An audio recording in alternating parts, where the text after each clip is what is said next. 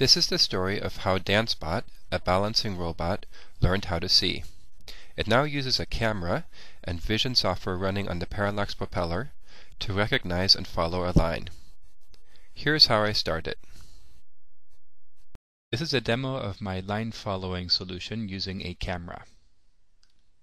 I currently have the camera looking at a piece of paper with a black line in the middle. Here's the black line. On the bottom right is the minimum value, so the darkest point, and the graph shows me the average position of the lowest value. So I can move this line back and forth in a sine pattern, and the average position is now graphed as a sine wave. I can rotate this and the average still stays the same, or I can move it back and forth.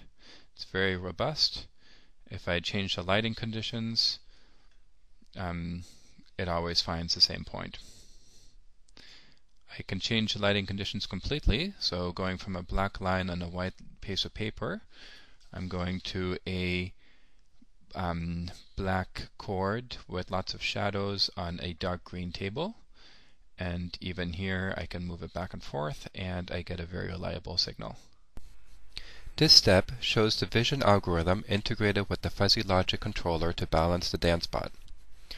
Viewport shows how the bot is balancing itself and also the camera's view.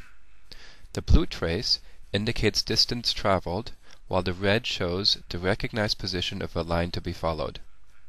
If you listen carefully, you can hear the DanceBot swaying back and forth. And here's the final product, DanceBot taking his first lap without any help.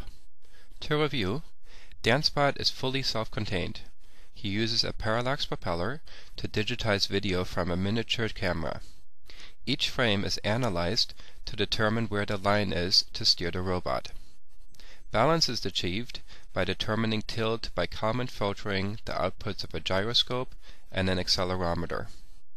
A cascading PID loop control uses fuzzy logic inputs to control the balance of a robot.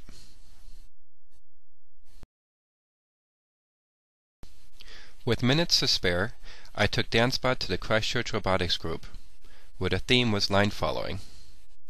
Thanks for watching!